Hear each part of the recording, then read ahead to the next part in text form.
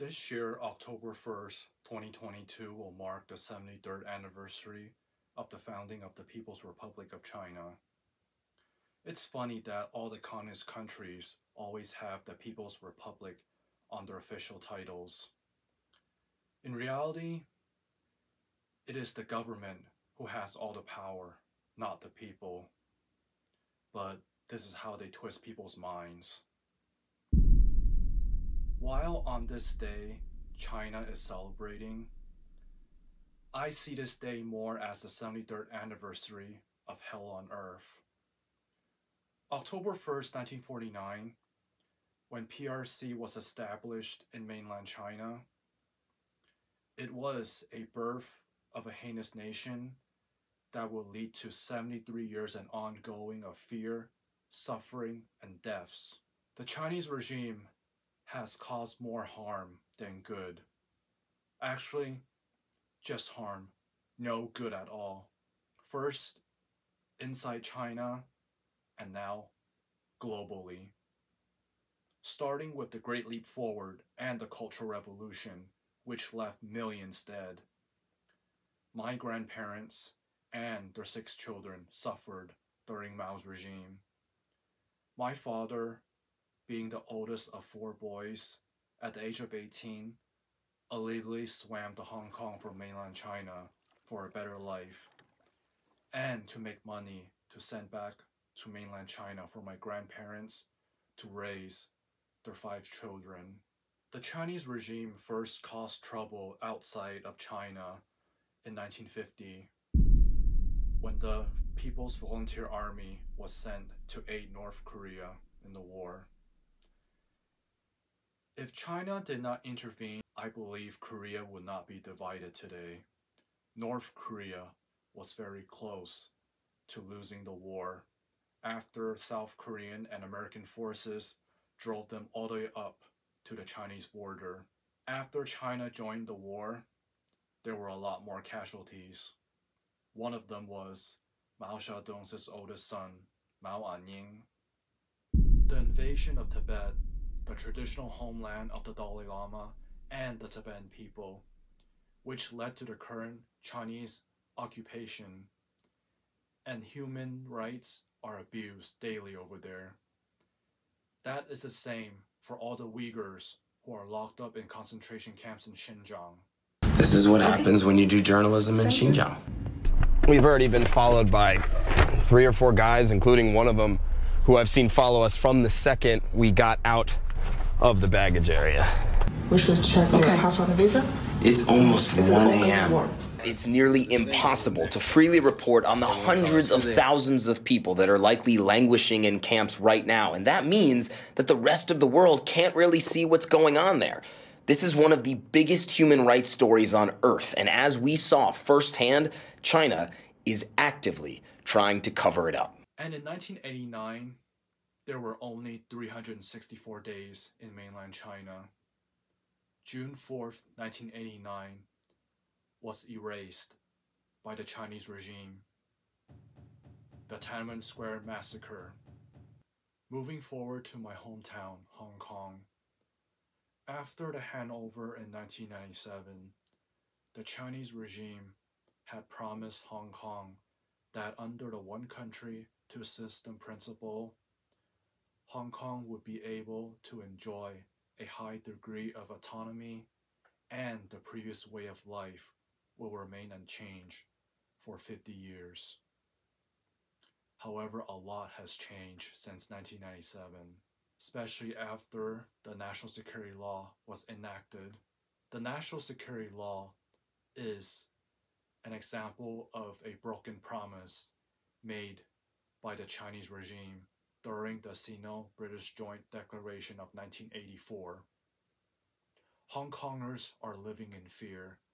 Many have fled Hong Kong with no plans on returning. Hong Kongers are still trying to find ways to leave Hong Kong. Hong Kong is no longer that safe haven where my father escaped to in 1968. Another concern is Taiwan. Winnie the Pooh has made it clear that Taiwan must reunify with China by force if necessarily. He even reached out to Taiwanese President Tsai Ing-wen, offering one country, two system in Taiwan. Fortunately, President Tsai Ing-wen responded by saying, as long as she is president, she will never accept one country, two system in Taiwan. There are fears that China might invade Taiwan. Because of pressures from the Chinese regime, Taiwan is not even part of the United Nations, and they cannot even participate as a country in the Olympics, only as Chinese Taipei. And now, the most recent one, the COVID-19 pandemic. Because the Chinese regime failed to contain the virus, it led to the Wuhan outbreak, and now worldwide. COVID-19 became a pandemic because the Chinese regime failed to contain it and refused to take responsibility for what happened. The Chinese doctor who discovered COVID tried to warn others, but the Chinese authorities made him shut up. They tried to hit the responsibility by silencing all the journalists who tried to report the outbreak in Wuhan. 我是害怕，我前面是病毒，我后边是中国的法律和行政力量，但是我会振作起来。只要我活在这个城市，我会继续做我的报道，我只说我看见的，我听见的。妈逼，我连死都不怕，我怕你共产党吗？ So during the past 2 years, to everyone who lost their lives from COVID-19, it is safe to say the Chinese regime is responsible, but they don't want to take responsibility. They try to blame it on others. They told their citizens that it was the US Army who went to Wuhan and planted COVID-19 there. I hope one day the Chinese regime will be able to face the consequences for failing to contain COVID and allowing it to spread worldwide. Because of China's growing economy, almost every country has to rely on China. That's why everybody wants to do some sort of business with China. And that's when they bow down to China. The American film industry, for example, they have to make sure that their films could be shown in the country. If not, then they don't get much profit from the international box office. I mean, why else do you think John Cena had to apologize for calling Taiwan a country? Because China was really ticked off that he referred Taiwan as the first country to watch F9. And John Cena was worried that F9 might be blacklisted in China. It's all about the money. 我爱更尊重中国，更中国人。我很抱歉对我的错误，对不起，我很抱歉。你必须了解，我很爱、很尊重中国跟中国人。不好意思，再见。 Another example, Disney. Disney distributed a film about the Dalai Lama's life in Tibet before his exile. It's called Kundun. After that film was released, China retaliated by banning all Disney films and cartoons in the country. Disney begged China to forgive them. Disney said Kundun was a stupid mistake and they would do anything to undo the damage. To this day, Kundun is not even released on any digital platforms.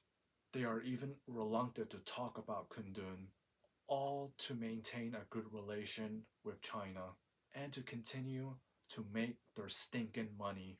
Again about Hong Kong, after the handover, many Hong Kong celebrities and other public figures betrayed Hong Kong for China. Many Hong Kong celebrities decided to move to mainland China to start a new career there. For example, Jackie Chan.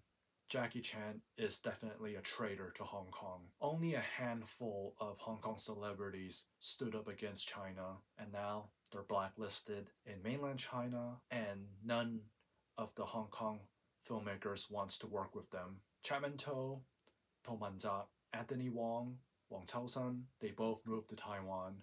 So this is how the Chinese regime is controlling other countries indirectly, by threatening them with money. As soon as they say, we're cutting ties with you, that's when everybody freaks out.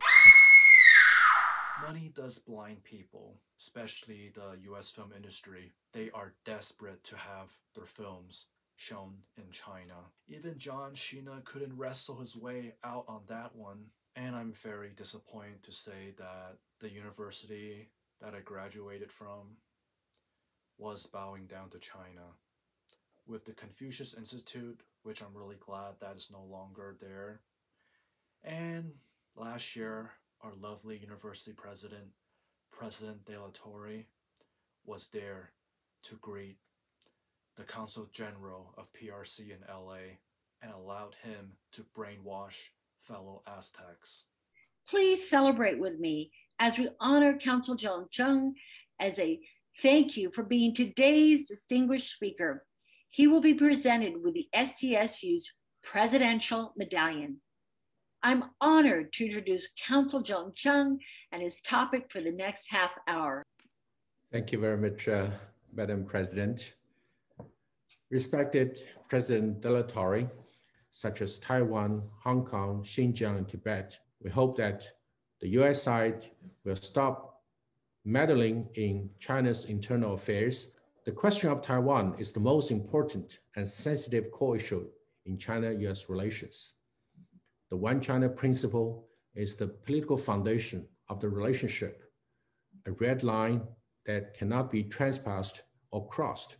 We hope the US side will abide by One China principle and the three Sino-US joint communiques handle the Taiwan question prudently and properly.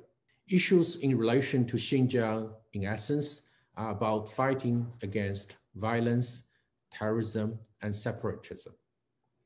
The claim that there is genocide in Xinjiang couldn't be more preposterous. It is just a lie fabricated with ulterior motives.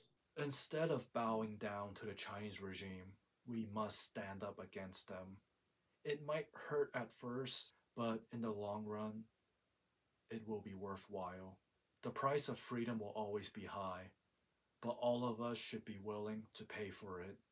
If you want to know how the US film industry is being controlled indirectly by the Chinese regime, watch the South Park episode Banned in China. Oh, South Park is banned in China after that episode Banned in China. The Chinese regime's like a little baby. They cannot handle any criticism. I mean, after John Cena said, Taiwan is the first country to watch F9, they start whining and complaining about John Cena calling Taiwan a country. They're crybabies. Winnie the Pooh is a crybaby. Wah, wah. I'm pretty sure if Xi Jinping sees this video, he'll be like, wah, wah, somebody's calling me Winnie the Pooh on YouTube. So many people are misguided, believing that October 1st is a celebration for China. It's not. It's not about the country China at all. It's about the Chinese regime. A lot of Chinese friends would post online saying that happy anniversary to my country, to the motherland. Well, here's the thing. China existed way before October 1st, 1949. October 1st is a celebration of the Chinese regime taking control of mainland China. But the thing is, there's nothing good to celebrate this day. As I said in the beginning, ever since the Chinese regime took control of mainland China on October 1st, 1949, it has been 73 years and ongoing of hell on earth. People will always continue to live in fear as long as they exist. In fact, there's a possibility that the Chinese regime might take over the US and other countries. They want to rule the world. Actually, it is already happening. For example, some of my YouTube videos where I talked about CCP, I cannot even monetize them. Some of them, it has been restricted to 18 and over. The US definitely does not want to upset the Chinese regime. What I really hate is all this talk about maintaining peace with China and all that. By doing that, we are bowing down to them. It proves that we are scared of them. Instead of doing that, we need to stand up against them. Not just the USA, every other country. The end of the Chinese regime would be like hitting two birds with one stone. The end of the Chinese regime would also mark the end of DPRK. North Korea's only ally is China. Without China, they cannot exist, especially with how the way they are running things in the country. With the Chinese regime, peace was never an option. With what the Chinese regime is doing now, it proves that they are unstoppable. And with every country relying on them because they have the fastest growing economy, it's just making them stronger. The Chinese regime is growing stronger because we are allowing it to happen. I pray earnestly that one day I will live to see the collapse of the Chinese regime. So, October 1st, 2022, 73 years of hell on earth. The People's Republic of China, freedom to Hong Kong, Tibet, Xinjiang, Taiwan, and all the Chinese citizens who are brainwashed in mainland China. I hope one day all of you will be able to wake up. I will pray for all of you. Well, thanks for watching. 多謝收睇. I'm probably gonna get attacked by a bunch of Wu Maos. Come at me. Gotta make those 50 cents, right?